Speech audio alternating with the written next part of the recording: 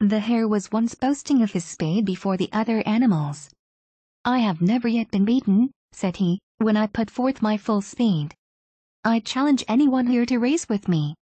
The tortoise said quietly, "I accept your challenge." "That is a good joke," said the hare. "I could dance round you all the way." "Keep your boasting till you've beaten," answered the tortoise. "Shall we race?" So a course was fixed and a start was made. The hare darted almost out of sight at once, but soon stopped and, believing that the tortoise could never catch him, lay down by the wayside to have a nap. The tortoise never for a moment stopped, but went on with a slow but steady pace straight to the end of the course. When the hare awoke from his nap, he saw the tortoise just near the winning post. The hare ran as fast as he could, but it was too late. He saw the tortoise had reached the goal. Then said the tortoise,